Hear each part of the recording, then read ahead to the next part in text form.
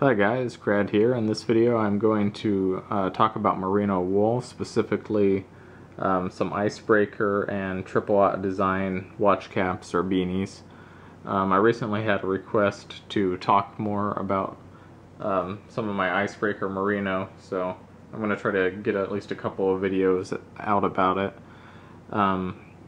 For people who already know about merino, this information won't exactly be new, but I wanted to talk a little bit about the properties of merino itself before I go into some of these specific products. So merino is a very fine wool made from normally New Zealand sheep, but I think certain Australian sheep qualify as well. It has climate regulating properties, temperature regulating properties. So if you wear it when you're hot, it should help to keep you cool, and if you wear it in cold environments, it should help to keep you warm. And that also has a little bit to do with being smart about the weight of the merino that you choose to wear. For example, 100 weight, 100 gram or 200 gram, or 100 gram or 150 gram would be great for like a t-shirt to keep you cool in the summer. It helps to wick away the moisture very well. As far as moisture wicking properties go, it's several times better than cotton. However, it's not quite as good at spreading the moisture over a large area and drying out as something like Under Armour would be, their heat gear version. However, that's basically wearing plastic. There are a lot of reasons why you wouldn't want to do that. For one, even with the silver ions that they use, Under Armour can develop an odor. The protein in the actual merino fibers, the wool fibers, prevents buildup of odor. It actually attacks the bacteria that causes odor. Another thing is, that's made from oil, the Under Armour, so it's bad for the environment, whereas this is renewable. You're basically wearing a plastic bag if you're wearing Under Armour, and I would say that there are times where you'd probably rather wear that. I don't really think that Under Armour, even their thicker cold gear stuff, is really that good for keeping you warm. However, I think it works to trap the heat in. So if you're active, it works. However, I think merino is much better for keeping you warm if you're being stagnant, I guess, if you're not actively generating a lot of heat yourself. So now with a little bit of that out of the way, this is the triple aught design watch cap. This is an older version, I think. So I think this being here gives that away. I'd have to double check, but I think the newer one's slightly different, or at least it doesn't have that tag, maybe. I could be wrong. So this is in the watch cap style. It's meant to be folded up, and it's a rib knit. Being a rib knit, it's going to be kind of a loose knit and allow a lot of air to pass through. Part of the properties that allow for merino to keep you warm is that it has it's a high loft material, and it traps a lot of air in between the fibers, and a knit like this is going to do that as well. It's going to have a lot of space for air to get trapped as an insulation layer. However, being such an open knit, it's also going to allow a lot of wind to blow through. So if it's really windy, you're definitely going to feel it on your head with something like this. To look at an Icebreaker hood, this is their pocket hood. I actually keep it in the pocket of my stealth hoodie. That's why it's all folded up, like, that's why it's kind of wrinkly. One thing to note, not that it so much matters in a hood, but merino will actually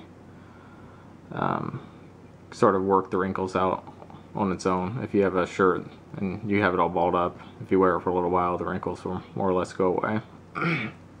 But this is a 200 gram hood that Icebreaker makes, and I think that the type or at least the way that they use their merino, differs quite a bit from a lot of other companies. They seem to use very fine merino, and they knit it very finely as well.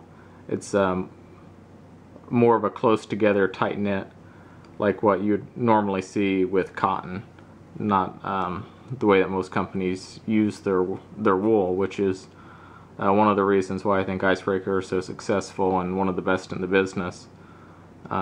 It adds to the durability because there's fewer loose fibers sticking out to get caught and snag, tear. It helps to trap the heat in. There's less space for it to escape, and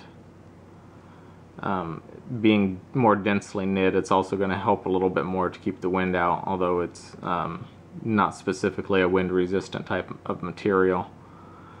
This is like I said, their pocket hood. It's meant to be reversible. It's actually 2 layers of the 200-gram merino, so it's going to be a fair bit warmer than this rib knit triple aught design hoodie, or not hoodie, but hood, watch cap. Having the double layers is going to help as well. It's going to double the insulation properties of this hood. Here is another Icebreaker. This is their Mogul. This is a much thicker material. It's actually 2 layers of their 320-gram merino. So it's not specifically meant to be reversible. The inside lining is a different color than the outside, but just the way it's stitched together and the way that before I cut it out, it had a tag in here. It's not really meant to be worn inside out the way that the pocket hood is. But having 2 layers of the 320-gram merino will do quite a bit to keep you warm. It feels noticeably thicker and heavier in weight than either of the other 2 hoods.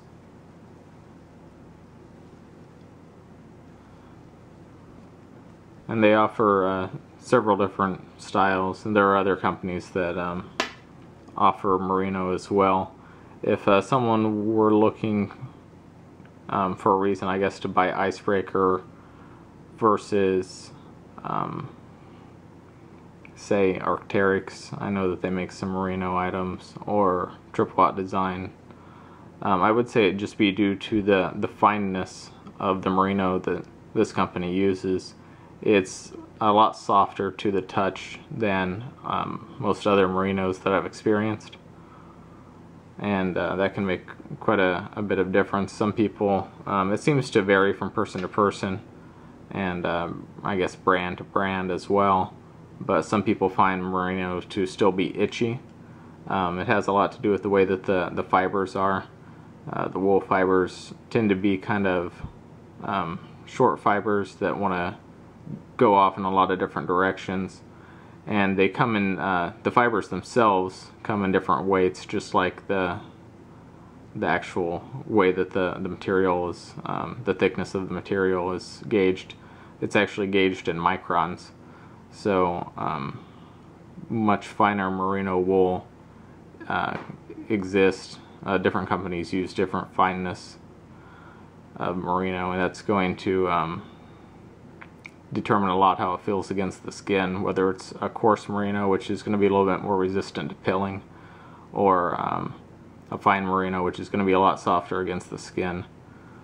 Just a quick tip: if you do have merino that is pilling, a lot of the companies go to great lengths in the way that they manufacture the merino to prevent that. But if you do, wash it with a pair of denim jeans, and that should take a lot of the pilling off. Thanks for watching.